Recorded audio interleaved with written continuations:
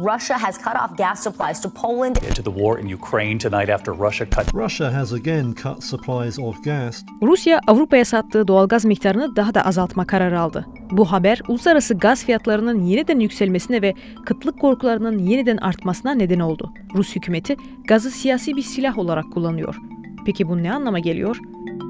Rus gazı olmadan Avrupa ayakta kalabilecek mi? Ya Rusya en büyük müşterisini kaybetmeye hazır mı?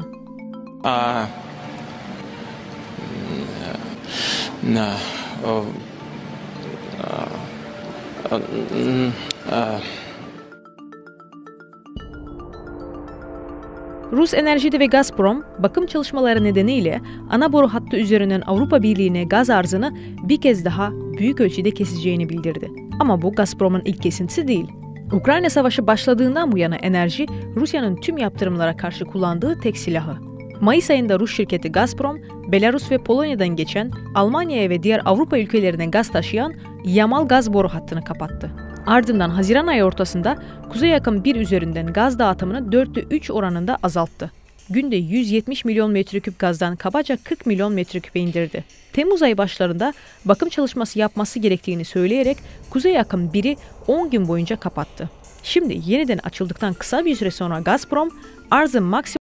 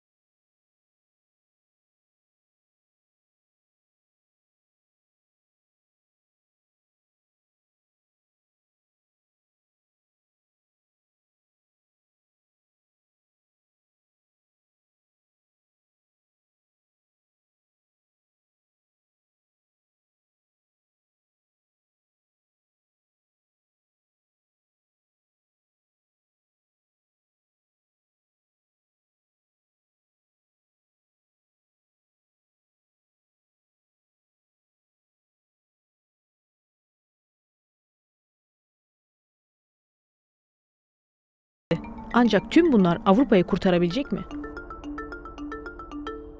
Gazprom, Kuzey Akım 1 boru hattında başka bir türbini durdurarak günlük gaz üretimini %20'ye düşürerek mevcut arz seviyesini yarıya indireceğini söyledi.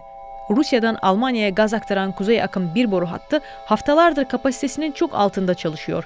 Ukrayna ise Rusya'nın Almanya'ya olan arzı bir kez daha azaltarak Avrupa'ya karşı bir gaz savaşı yürüttüğünü söylüyor. Bu kesinti ne anlama geliyor? Rus gazı olmadan Avrupa ne yapacak? Batı devletleri ne kadar Rus gazı kullanıyor? Rusya geçen yıl Avrupa Birliği'ne doğal gazının %40'ını sağladı. Avrupa'nın en büyük ekonomisi olan Almanya, 2020'de en büyük Rus gazı ithalatçısı oldu. İngiltere ihtiyacının sadece %4'ünü Rusya'dan ithal ediyor. Gaz fiyatları İngiltere'de geçen yıl neredeyse 2 katına çıktı. Rusya, Avrupa'nın gazını keserken bile nasıl zarar görmüyor? Rusya'nın Avrupalı gaz müşterilerine karşı giderek artan saldırgan eylemleri piyasaları etkiliyor. Ülkenin doğalgaz ihracatı Ocak ayından bu yana 4'te 1 oranında düştü.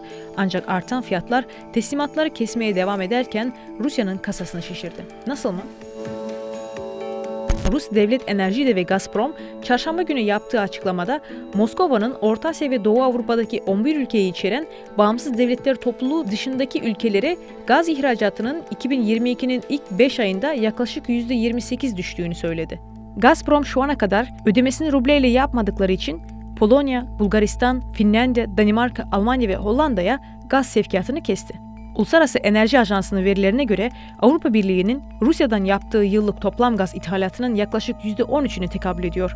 Putin'in yaptırımından bu yana Gazprom müşterilerine bir geçici çözüm önerdi. Alıcılar Rusya'nın Gazprom banktaki bir hesabına euro veya dolar ödemeleri yapabilir. Böylece fonları rubleye çevirebilir ve Rusya'ya ödemenin yapılacağı ikinci bir hesaba aktarılabilir. Peki yaptırımlar işe yarıyor mu? Yükselen enerji fiyatlarının yardımıyla Rusya geçtiğimiz yıl Avrupa'ya yapılan petrol ve gaz ihracatından tahmini olarak 400 milyar euro kazandı. Avrupa Birliği son yaptırımlarının Rusya'dan satın aldığı petrol miktarını %90 oranında azaltabileceğini söylüyor. Ancak bunun tam olarak yürürlüğe girmesi birkaç ay alacak ve o zaman bile Rusya dünyanın başka yerlerine petrol satabilecek. Asya'daki ülkeler Rusya'dan şu anda aldıklarından günde 1 milyon varile kadar daha fazla ham petrol alabilirler. Şimdiye kadar açıklanan tüm yaptırımlar sonucunda Rusya toplam petrol gelirlerinin 1/3'ünü ve yarısını kaybedebilir. Ancak hepsini değil. Rusya, Kuzey Akım 1 ile bugüne kadar ne kadar gaz sağlıyordu? Kuzey Akım 1 boru hattı, Rus şehri Petersburg yakınlarındaki Rusya kıyılarından Kuzeydoğu Almanya'ya kadar Baltık Denizi'nin 1200 kilometre altında uzanıyor. 10 yıldır açık olan boru hattı ve Rusya'dan Almanya'ya günde 170 milyon metreküp gazının gitmesini sağlıyor. Çoğunluk hissedarı Rus devlet şirketi Gazprom.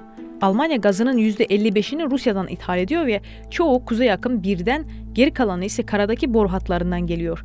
Almanya ayrıca paralel bir boru hattı olan Kuzey Akım 2 inşasını da kabul etti. Ancak Rusya'nın Ukrayna'yı işgali nedeniyle hiç faaliyete geçmedi. Rus Devlet Başkanı Vladimir Putin, Avrupa'daki ülkelerin doğalgaz için Rus rublesi ödemesini talep ediyor. Bu, Rusya'nın para biriminin değerini dengede tutmak için Moskova'ya koz verecek. Şimdiye kadar gazı rubleyle almayı reddeden ülkeler var. Polonya, Bulgaristan ve Finlandiya. Ardından Rusya bu 3 ülkeye gaz tedarikini kesti.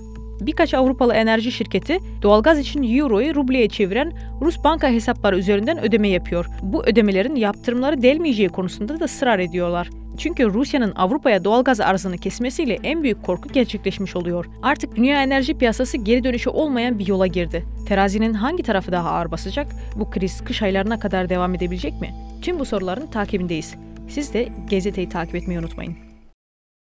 Rusya, Avrupa'ya sattığı doğalgaz miktarını daha da azaltma kararı aldı. Bu haber, uluslararası gaz fiyatlarının yeniden yükselmesine ve